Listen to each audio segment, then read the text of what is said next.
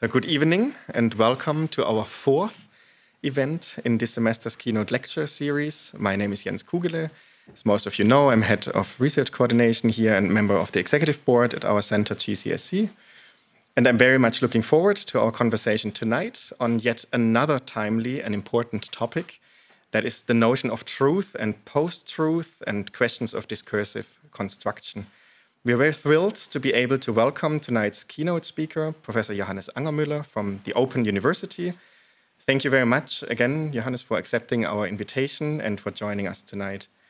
I would like to also thank the members of our GCC Research Area 8, Cultures of Knowledge, Research and Education, and especially Dr. candidate Simon Peters for initiating this event and for the cooperation in conceptualizing and organizing the event together. Last but certainly not least, I would like to thank our senior research fellow, Dr. Doris Bachmann-Medig, who can unfortunately only participate online today, but who was also involved in the conceptualization of tonight's event and who has quite frequently taught Professor Angermüller's texts in her GCSE masterclass, Concepts in the Study of Culture.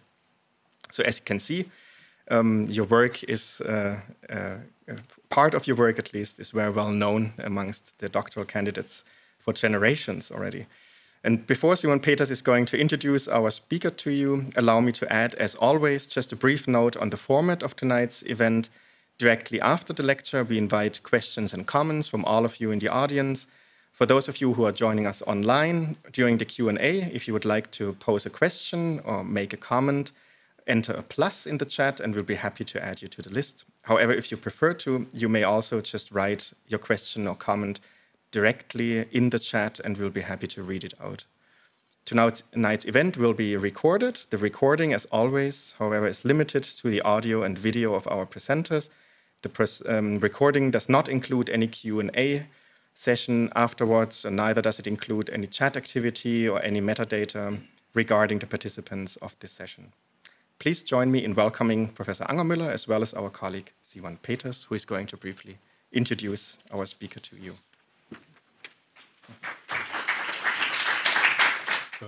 Welcome everyone to this formidable session. I'm very happy to greet Johannes Angermüller today here. It's my very honor to introduce him to you. Johannes Angermüller is a part of my GCSE history since the first minute, actually, because I applied to the pre-doc seminar in the GCSE, and after I got accepted 2 weeks later, there was a DiscourseNet session here in Gießen, and I was part of the organizational team, and so actually the first time I was part of this whole doctoral thing, Johannes Angermüller greeted me and gave me some pralines, which I will now give back to you. It's my very honor to do this. Thank you. So there's first circle closed. Then when I wrote my master's thesis, after I got accepted to the pre-doc seminar, I wrote my master's thesis, and I theoretically dwelled into topics that Johannes Angermüller is publishing about and what he's an expert at. And I asked him one or the other question about what I'm doing there, and he was very happy to answer that, and I was very happy to get some notes from such a renowned figure. So when I finished my master's thesis and I applied to the GCSE doctoral program, I actually sent him my master's thesis and I asked for a recommendation because I needed one for the application, and he gave it to me. So Johannes Angermüller is part of my history at the GCSE from the first minute until I'm standing here, and so until that point that I got to the masterclass of Doris Bachmann-Medig, I wasn't aware of how Johannes Angermüller is still already integrated in this whole institute since years. So imagine my surprise when I saw that there is a text from Johannes Angermüller that I read already 4 or 5 times, and we were discussing that there, and I was like, okay, I know this man. Actually, I would sit with him in a room right now, if I would be able to go to Valencia as I planned, but there was Corona, so but I switched from the one online session to the other, and I asked Johannes, "Do you want to come to Gießen?" And he was like, "Okay, yeah, great." So yeah, that was the story how this invitation was prepared. Then we went to the official way to the research area, and it was clear that the invitation of Johannes Angermüller would be beneficial for everyone here in the GCSC. So yeah, well, I'm very happy to greet you here. Johannes Angermüller is well renowned as an expert on discourse analysis. He is probably the most central figure in intercontinental, maybe, or international communication on discourse analysis. He's an expert on French discourse analysis. He brought French discourse analysis to the attention of international researchers. He brought together critical discourse analysis from America and French discourse analysis and English discourse analysis and German discourse analysis together in several articles he published with the most well-renowned figures in discourse analysis. He published on Russian, he published on Spanish, he published on French, he published on German. So he's a pretty big figure in discourse analysis. And so, yeah, I'm very happy to have you here today, and it's my very honor to be the one introducing you to this crowd. And I'm very glad to hear now about this very striking topic of truth and post-truth, which is something I'm very interested in, and I'm also working on an article to that topic. And I know that a good friend of mine, Tobias, is also working on this topic. So very happy to have you here, and the stage is yours.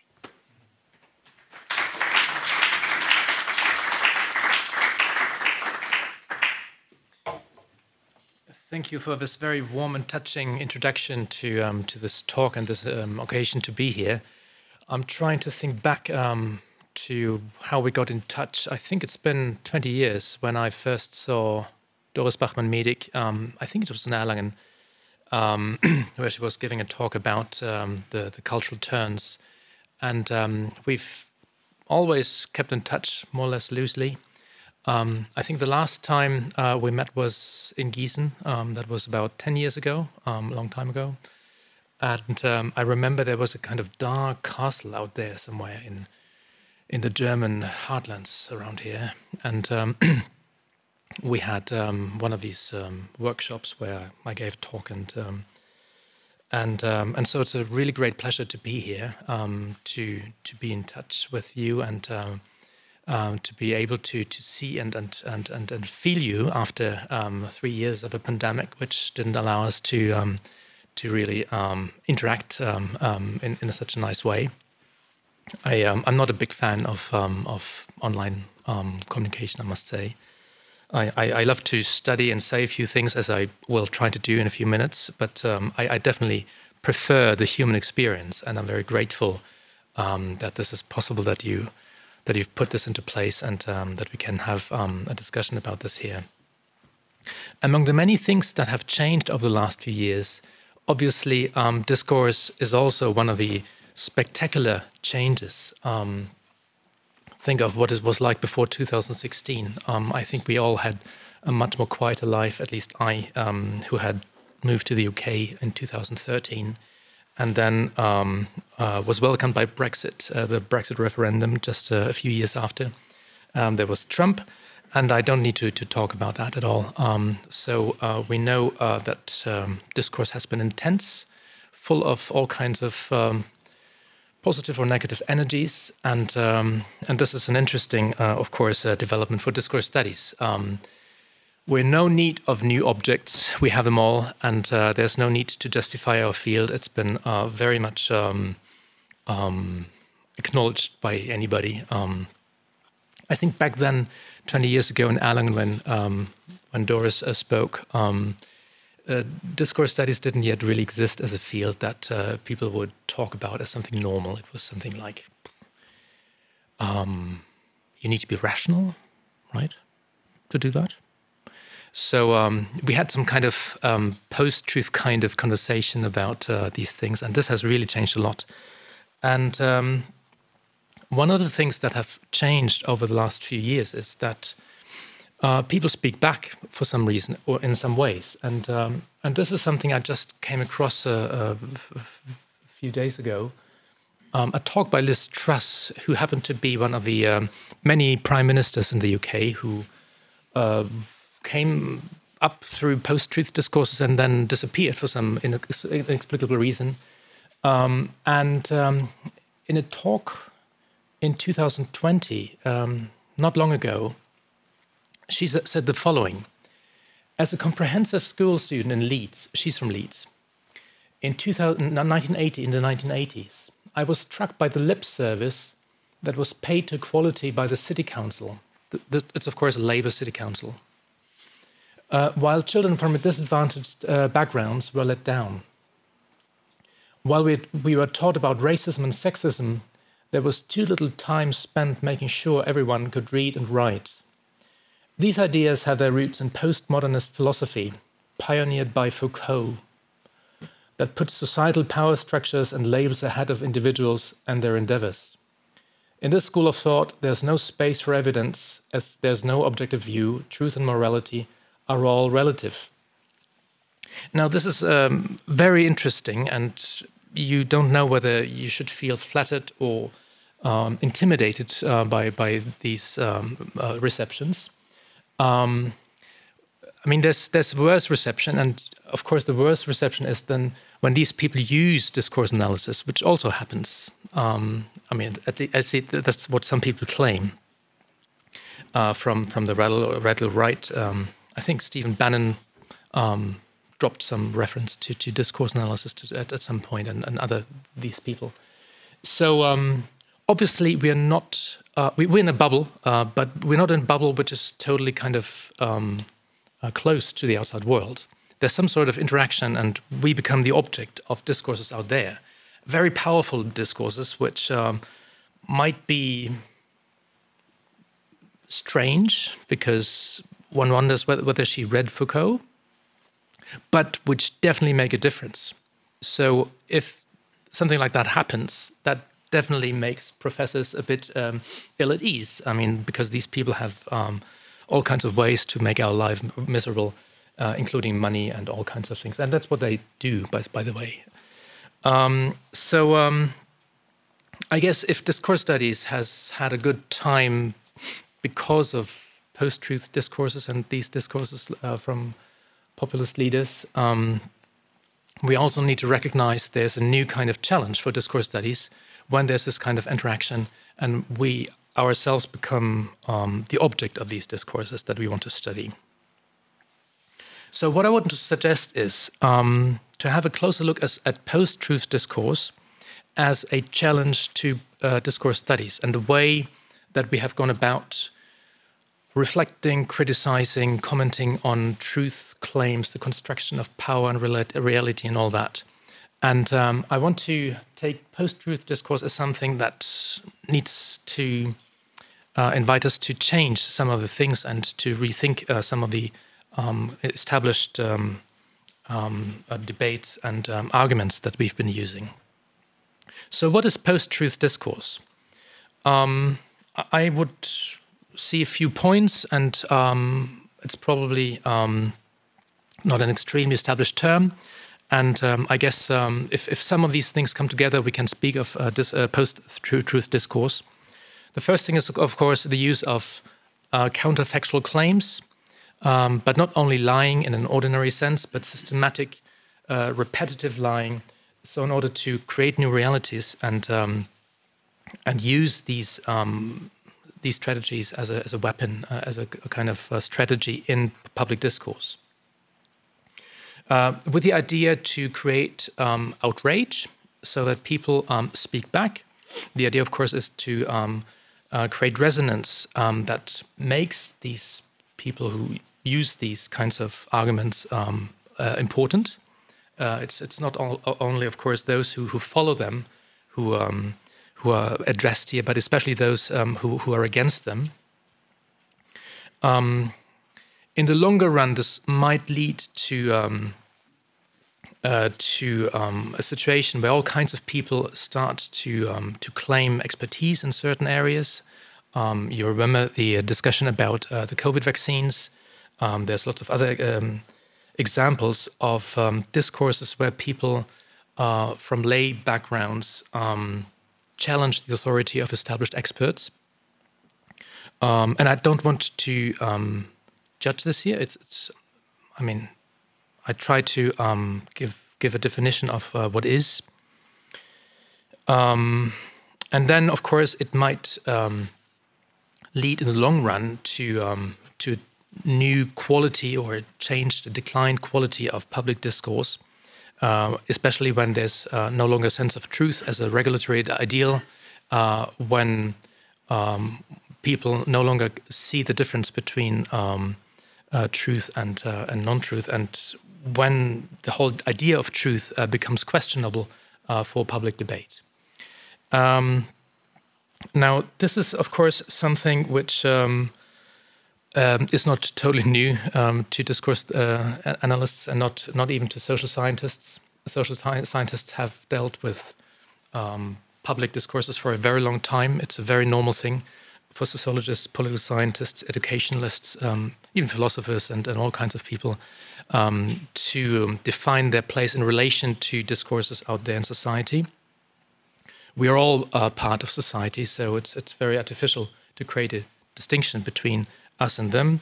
And we're also always citizens, so we can't be unaffected by these discourses out there in society. And the problem, however, for discourse studies is, if we as discourse analysts think that discourse can be deconstructed as power knowledge, does populist post-truth discourse also do some sort of discourse analysis when they do just that?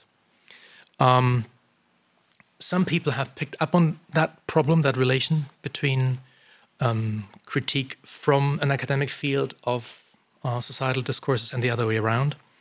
And there are all kinds of reactions I won't go in. What I'd suggest is, I mean, this is definitely not a new problem for the social scientists, because we're all part of society. And there have been two large reactions to this problem. One very common reaction has been to say, well, we as social scientists, we're agnostics. We observe values and the negotiation of truth and values and all that out there in society, and we try to understand how this works. But there's no way that we as social scientists can justify the superiority of one value over another. We can observe how values are being discussed, but we can't justify values. This is, of course, the very classical point of view of Max Weber, who founded sociology as a discipline, and it is a very widespread idea in the social sciences nowadays.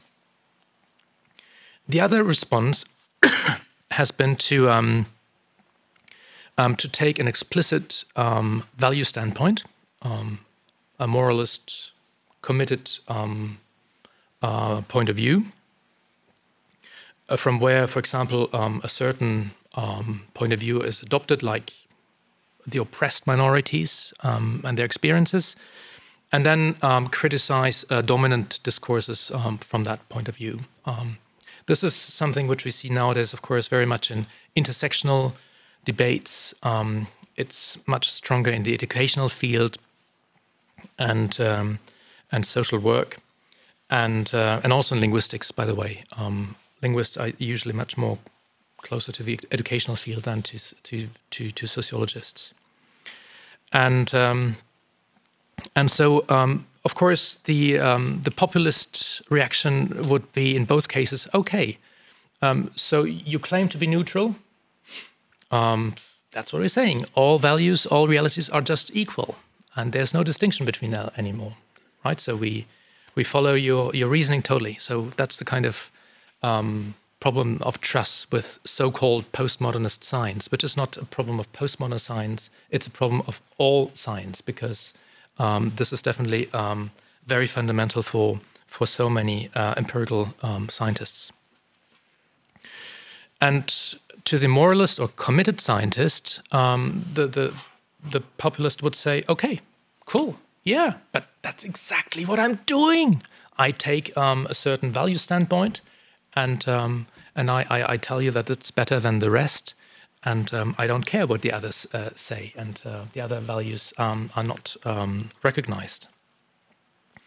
Of course, both responses are wrong in many ways, in that I don't think there's anybody in the scientific field who questions the ideal of the scientific truth, quest for truth, which is certainly very much at stake in populist circles in social media.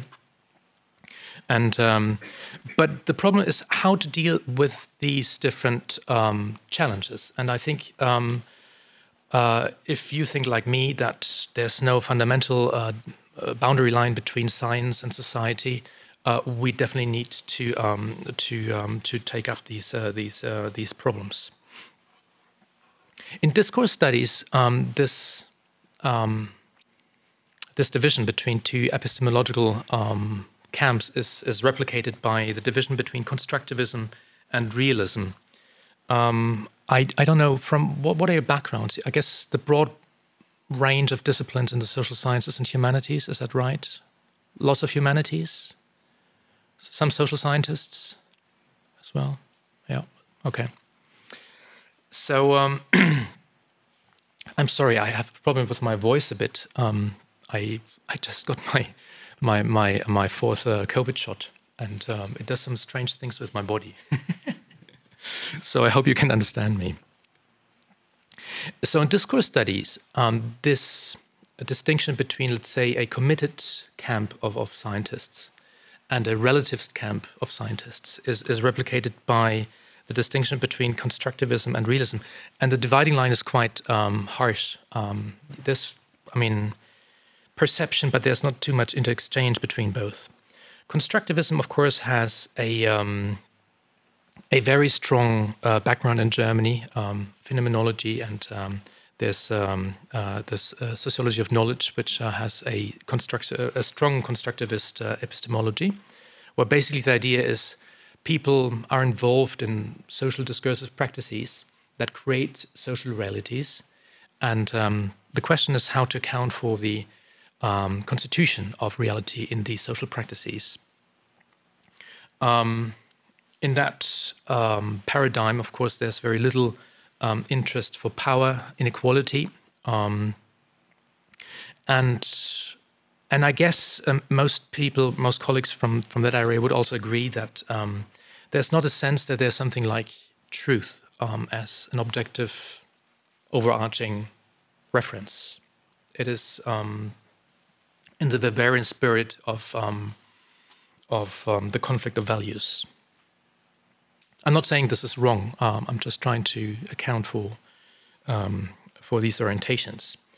There's another orientation which I call realism here, which is not very strong in Germany, but there's a tradition of realist sociology in the UK, a small one. Realism is very strong in discourse studies, believe it or not. In the UK, what you see normally as critical discourse analysis is a kind of realist idea of discourse, where there's something out there, a block of social reality, of power, of matter, of whatever. There's a problem in discourse accounting for those realities. There's manipulation, there's some misrepresentation. And the question is how to get it right, in a way, to be very blunt. So it's a very different idea of doing discourse studies, and you see that basically this is very much in the same line of the kind of relativist and the committed scientists, right? They have these two big strands of discourse studies, and I think both in a way have their limits, and we need to think about how to go beyond them. What I suggest in the following is a kind of middle way, because I don't think that discourse studies should be left behind. And I think discourse studies has a very important contribution to these problems.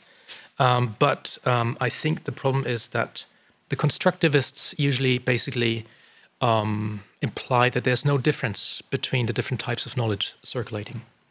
They're all powerful, and then they become true.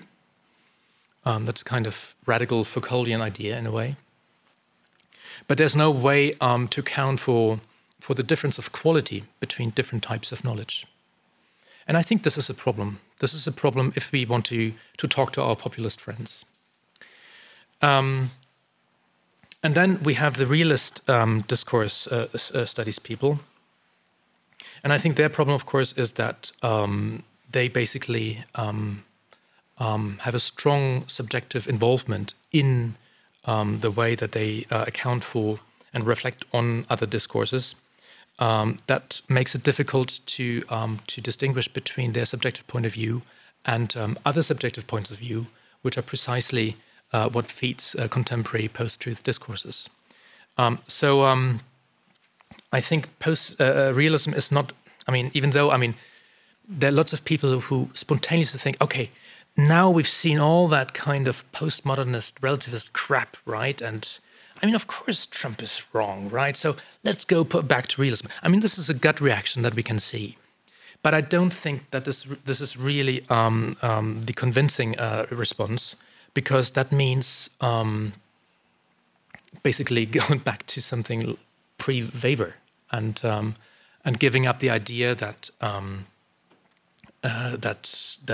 science, in a way, can mark a space of its own where there are certain standards and discussions which can't be conflated with discourses out there in society. So I think that realism is a trap in a way, because at the end of the day, people will ask, but of course, if you sell your idea of reality, it's your subjective point of view, right? So at the end of the day, I don't think that realism is really the answer to the problem. So what I'd like to suggest is the approach to discourse as a discursive positioning practice, where people enter discourse in order to become visible with the resources they find, and over time they build up their subjectivity profiles. And the idea, of course, is that as they do that, some people become visible, whereas many others don't. And a very fundamental observation that we can make, and it's very easy to do, is that whenever we deal with discourses, we see there's huge hierarchies of visibility, and this is not very difficult to visualize. Here you find an analysis of Twitter discourse from a few years ago. It was, I think, around 2016, the Brexit referendum just took place. And they visualized the, I think, 500 most important Twitter accounts in public debates around contemporary public discourse. And so what you can see here is that there's some players who do make a difference. I won't go into the names here because it's too small. Of course, there are lots of them, but there are just a few hundred who really make a difference in global public discourses. It's not that anybody can enter, as we thought in the early 2000s when we just discovered internet, that it would be a huge new kind of space of freedom where anybody can talk to anybody in totally free ways. This is definitely not the case in the online medium. And what we can see here is that there's just a few MPs in the UK. This is mainly UK discourse, right? There's just a few MPs who make a difference. There's just a few outlets. There's just a few institutions with their Twitter accounts which really make a difference, which are retweeted and then can say something of relevance. So in order to have a closer look at these structures of visibility, and I think it's important to see that there's a great deal of structuredness in the way that subjects become visible. It's not that anybody is visible from the outset. If we have a look at a breakdown of certain groups of online media accounts. We saw this, and this is, I think, from 2017. I think it was just after the election of Donald Trump. And of course, he is the king of Twitter. And if you have a look at the other Twitter accounts, you see Alexandra Ocasio-Cortez. I always forgot her name. A very young Democratic congresswoman who is second, way ahead the big shots of her own party and the others. And so you see there's obviously in the last 10 years a big rearrangement, a reshuffling of political power through the visibility that is given to some of the successful social online media actors. And the other interesting thing is you also see the news corporations and the newspapers. I don't think we can compare them in numbers here, but you also see that they're active online in Twitter, and I'll get to that as well. It was, of course, a huge surprise to see that Clinton lost against Trump, and this explains why she did. She was just totally squashed by this Twitter machine, right, which is Donald Trump. And he got just so much more attention that whatever he said, it didn't matter. People listened to Trump. Nobody listened to Clinton. And this is how people lose elections nowadays. Just a few words about the structures of visibility, which don't stop with individuals, but we need to include the big media corporations and players here. The online controversies over post-truth and populism have also very much changed the arrangement of power between different newspapers and news communication corporations. Just remember that the New York Times was in financial difficulty just before Trump, and the Washington Post was, I think, bought by somebody in order to be saved, and so they definitely benefited from those controversies. A lot of interest, especially from the Democratic spectrum, went to those journalistic corporations, including CNN, which became a kind of anti-Trump news channel in many ways. And I think Breitbart is a bit too strong here. I'm not sure that that was perhaps a very specific thing. But Fox News is definitely another kind of example of this new area of very quick, very high-intensity public discourse, where visibility is concentrated among very, very few outlets, and they exploit it. And this is how they not only get established, but they survive. They have to follow this tendency, right? And I think one of the big challenges nowadays is that the most of the visibility among the political actors goes to the very much right-wing actors, whereas on left-leaning and liberal side, visibility goes to newspapers and TV networks. So you don't have the same type of anti-populist actor becoming visible through the online medium for the time being, as it has happened with people like Trump and Bolsonaro. And all that visibility, in a way, for the time being, seems to be captured by these companies. And that means who can we still elect in order to balance the whole thing? Well, anyway, the point now is that, I mean, one thing is to look into these structures of visibility. When we can go on, and we see lots of them, it's very important to see that these structures change very, very, very quickly, and it's not something static at all. And of course, I mean, in 2015, Trump in the political field was nobody, and then within a few months, I mean, he dominated the political scene.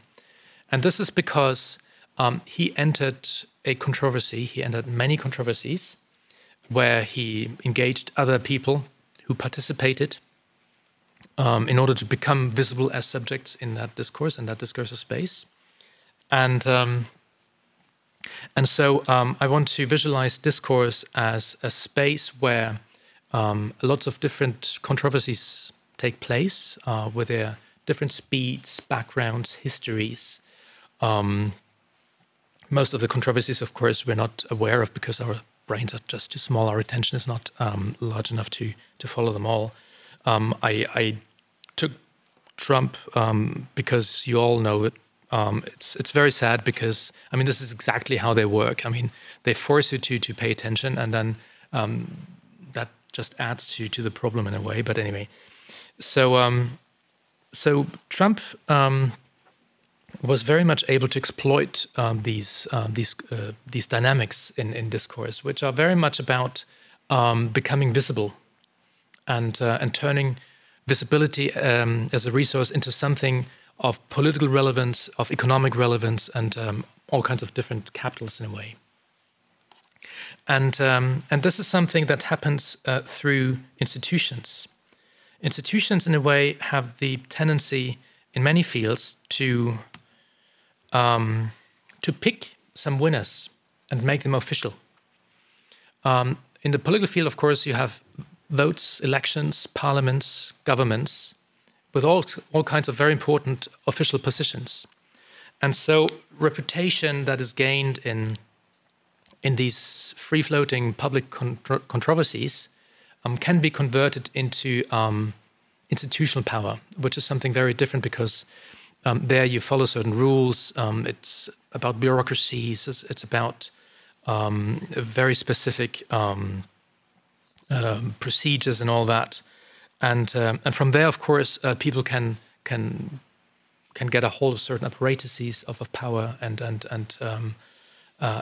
make an even bigger difference again in the free-floating controversies, right? So it's a thing that can mutually reinforce each other. And so some parties exploit that nowadays, of course, through social media. It's always been, I think, to some degree like that. We can find this this kind of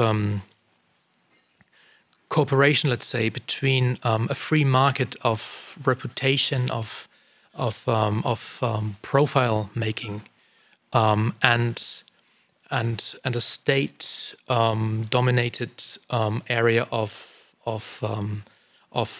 status positions. We can see that in many areas. Think of the world of art. You have artists competing for recognition, for reputation in the public art discussion, and then there's some museums to put them on screen and in these respective places. You find all kinds of cultural workers in that kind of dynamic, right, where the creation of visibility is extremely important for people, and politics definitely is one of the important areas of that kind of mechanism. The point, of course, is that those people who get officialized with their official institutional position, they're the product of so many people participating, contributing to public debates and controversies. They basically can trade in the public profile they gained in these very, very large dynamics, sometimes involving millions of people. In the case of Trump, probably billions of people. They can trade on this public visibility into an institutional position. And this is, of course, something that is easily forgotten. And this is why this process sometimes is mythified a bit, as if, I mean, these are personal kind of talented actors who have a special kind of charisma. No, it's a product of millions of people, and they can gather and muster discursive energy, the labor that so many people have been involved in through their clicks, through their comments in the families or in social media, by buying newspapers and being interested in all that, by giving time, right, to that kind of discourse. It is through all that energy that is given by so many people that these people get so much power. Visibility is not just an illusion, it's a very real social relationship. And it's important to understand that we're all part of it. It's not something that is just them, right? It's a very kind of collective mechanism. So in order to advance, and I wonder where we are because I don't see the time here, I will take one or two examples of a particular controversy in order to think about these structures of visibility that emerge as many people do something in discourse and participate in one way or another, and how we can account for the question of truth as a stake that is also, of course, important for discourse studies, and it should be. And we should think about how these social structures of visibility and many others are articulated with the question of truth and the way that certain things make sense, reflect sound judgment or not, and whether there's a connection that can explain why there's an outburst of post-truth discourse or an outburst of truth discourse. I picked here Trump's intervention in the debate about a cure of COVID-19. I worked a bit on that, so that's why I chose it. There's so many other examples. This is quite unusual, I find, because he cites an academic reference here. I don't know whether he wrote the tweet. I mean, I guess he usually does. But, I mean, here we are. And so he says, well, I mean, according to some scientists, a new cure has been found. I can read, and those people in the FDA, I think that's the medicine agency for the authorization of medicines and drugs, they should go ahead and yeah. I mean, one thing, of course, what at the time was very important is, I mean, the outrageousness of doing that. People were affected by that. I don't want to go into that. I think that's not the point here. I mean, we can, of course, say that it's not up to the president to participate in these debates, which is very much about clinical tests and institutional experts making decisions with very much more background than he has. It might be received and was received as bullying the FDA into acceptance. But anyway, the point here, what I'd like to raise is, I mean, even though it's Trump, right? At the point, I mean, what can we say about the truth value of these claims here? One thing is, of course, that today we're pretty certain that hydroxychloroquine is not a cure of COVID. At that particular point in time, it wasn't quite clear. And so it's something that happens all the time, that we make predictions that turn out to be true or not. And I think that's a very important thing about the whole discourse about truth. We make claims about something, and the question is whether they will stand the test of time. And some people have a better record in doing that than others, for certain areas sometimes. And we also trust some people a bit more about doing that. Many people, of course, had no trust at all in his judgment and said right away, right, that this is not something that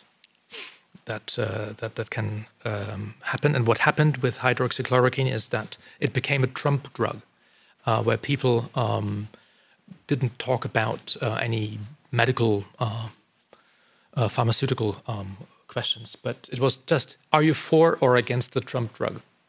And it worked. So what definitely worked here, as always in Trump, is the mobilization of lots of people, for or against. It also made him very visible. I mean, you see more than 100,000 tweets here.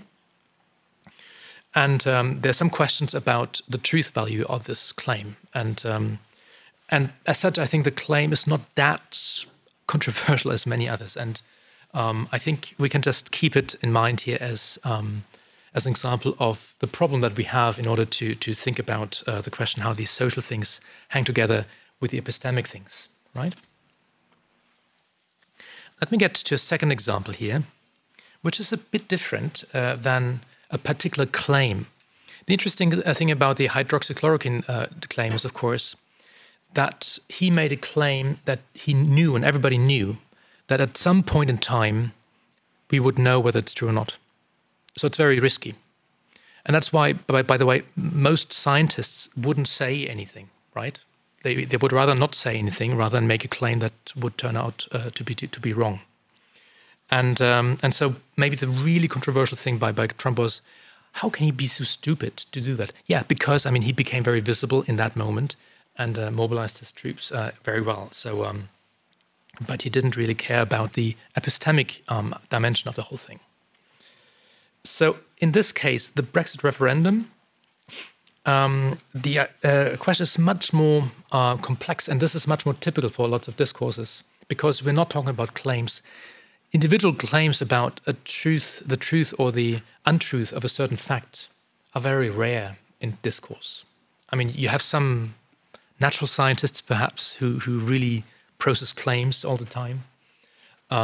We do that also, right? But I think most of the discourses cannot really be pinned down to something. Is this going to be true or false, right?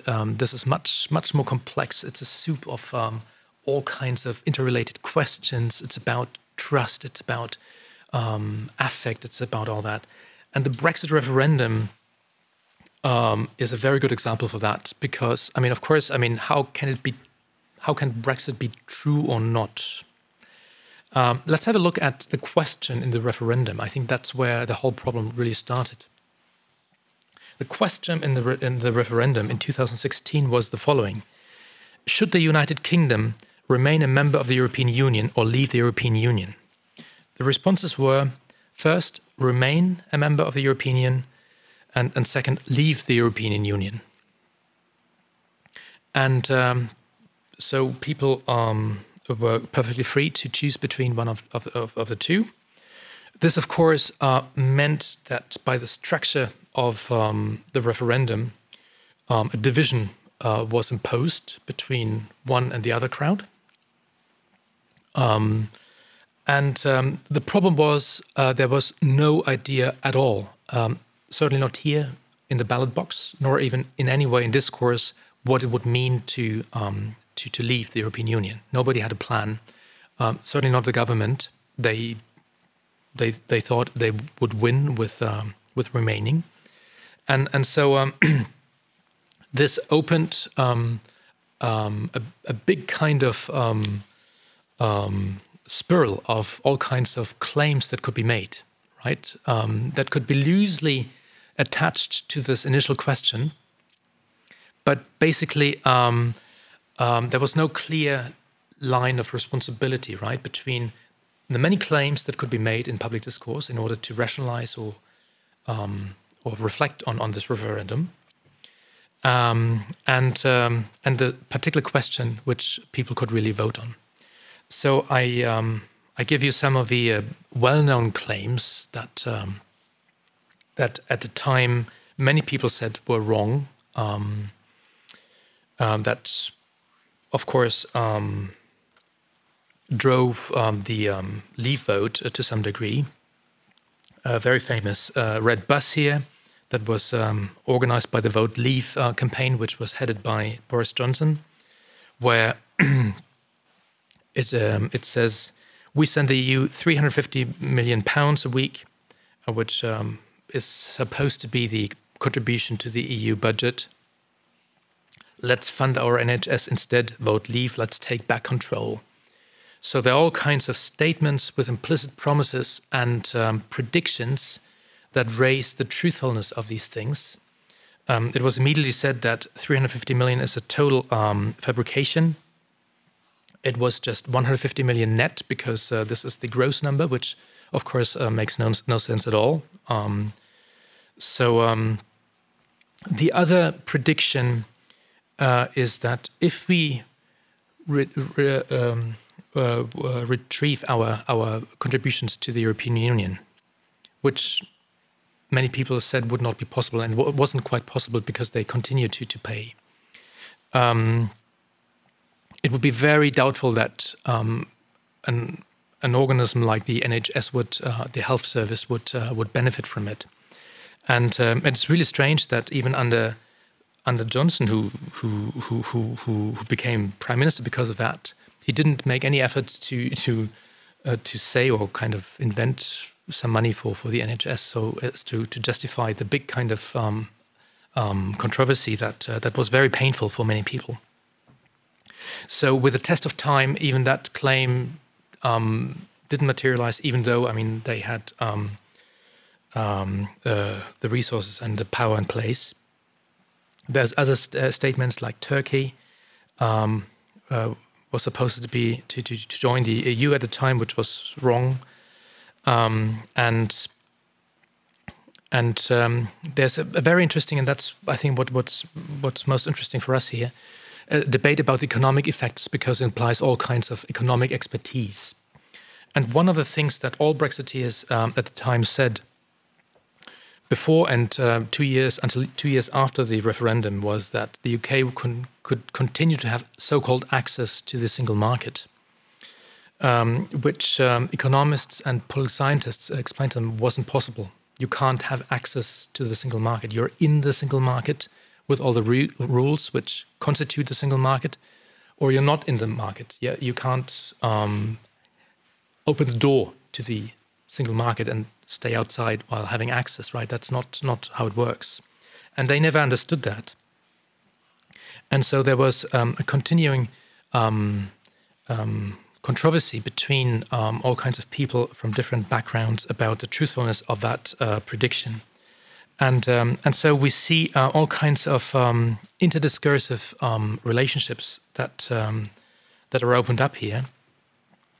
And in the case of Brexit, and I think that's very typical for many discourses, this is all kind of lumped together, right? So that people, they react by taking sides between two very simple camps: yes, no, leave, remain, left, right. And this is the only way how to deal with these extremely complex discourses, which of course raise the question of truth in all kinds of very specific ways.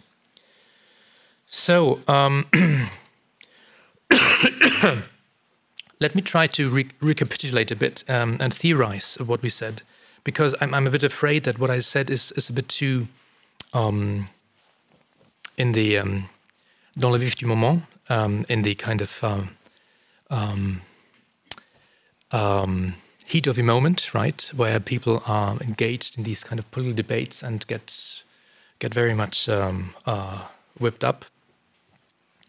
What I think is important here, in order to make sense of it, is to distinguish between different ways of valuing discourse and different hierarchies of value that are constructed and constituted as people participate in these controversies.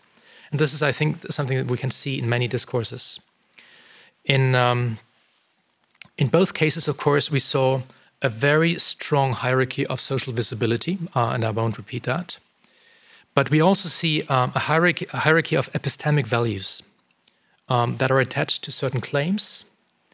At some point, these claims, when there's a test of reality, truth, or whatever, they become true or untrue, or they're objects of discursive struggles of a truth right away.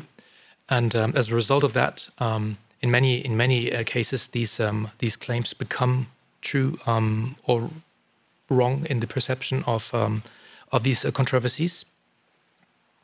And of course, I mean, as more and more claims are made and people follow these debates,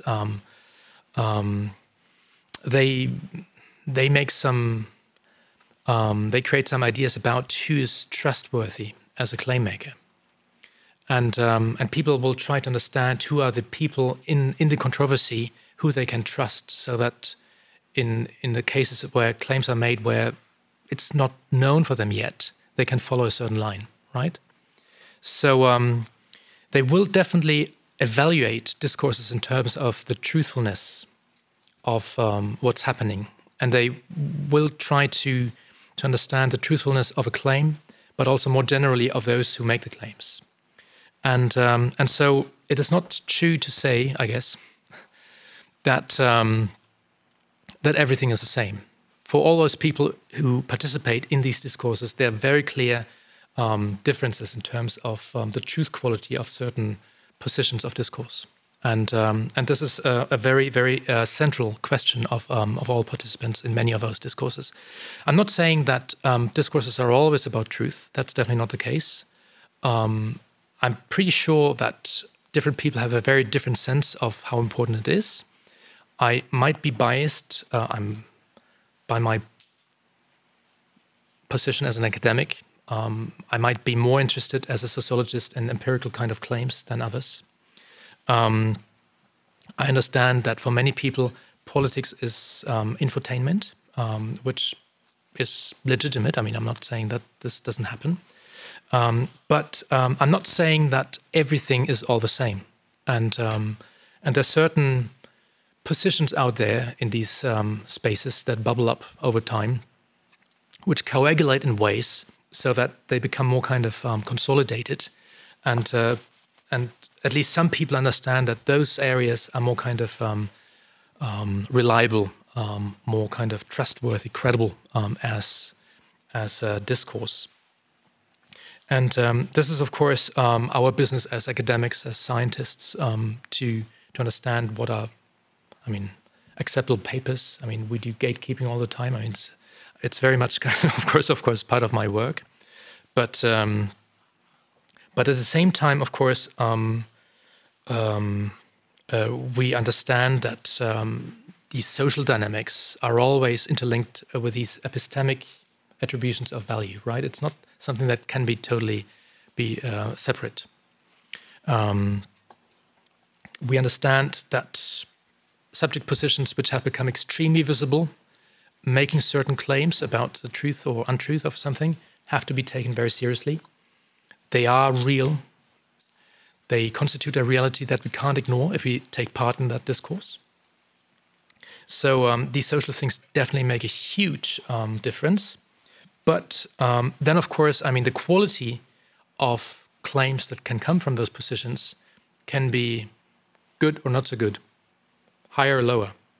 It's not all the same, and we all make our judgments about those kind of differences and hierarchies. It's not that anybody out there, I think, would accept the idea that everything is all the same.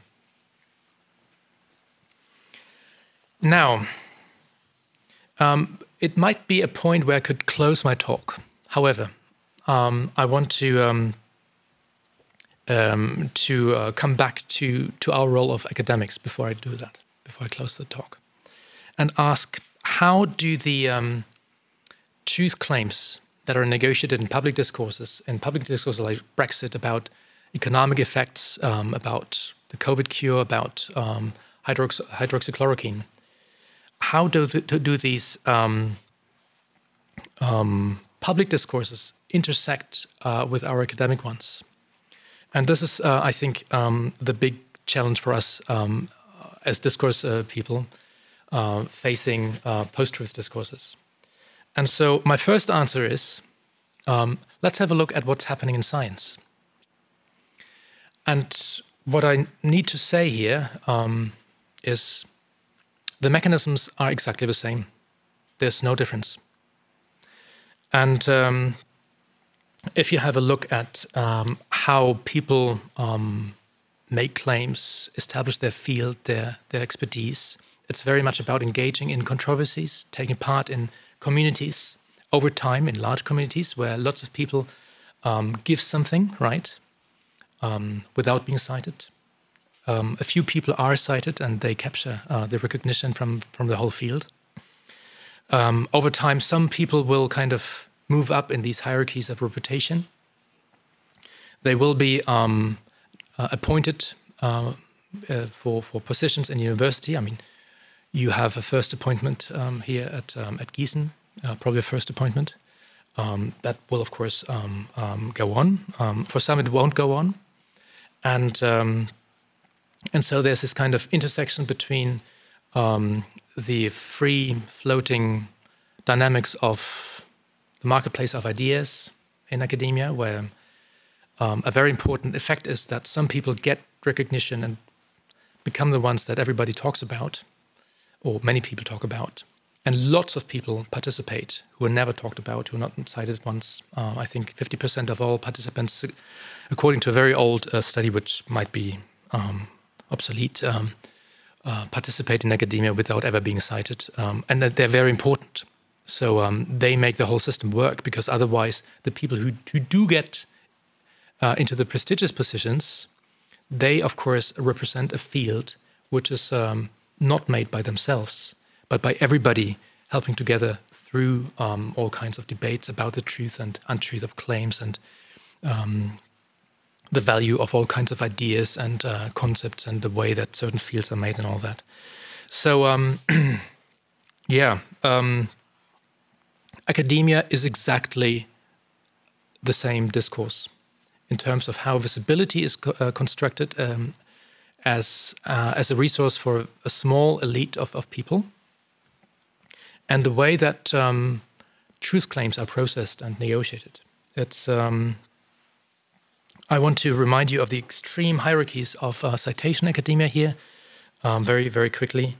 I find in my work on academics that 10% of current professors in academia, that is the most senior academics in academia, are cited more than all the other senior professors in their field. So even within the very senior group, the concentration of visibility is enormous. And they're, of course, way more cited than the non-senior people in academia, who I can't really represent here because they're not recognized. And, oh, there's one thing missing, but that's not important. The point now is, of course, okay,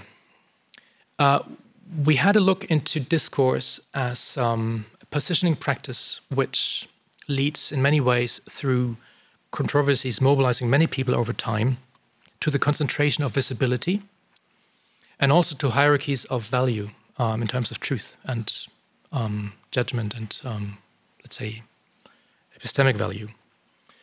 And we see the same kind of social epistemic concentration, distribution of value in scientific and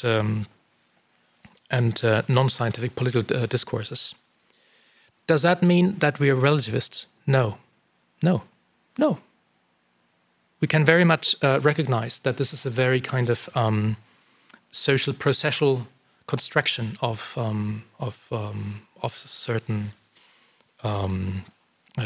of the social order, and we can also see how truths are constructed and established over time.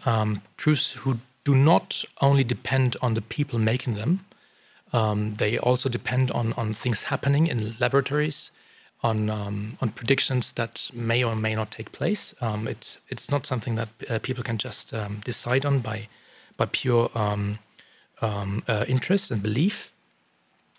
And the point now is, of course, that this is in a way a position that rejects the idea that all truths and social relationships are equal, but it does not accept the idea that all is the same and it's all kind of anything goes, where truth, untruth, what the hell, I don't care, right? So I would say it's, I don't know how to give it a label. I didn't, so you can look for a label if you want.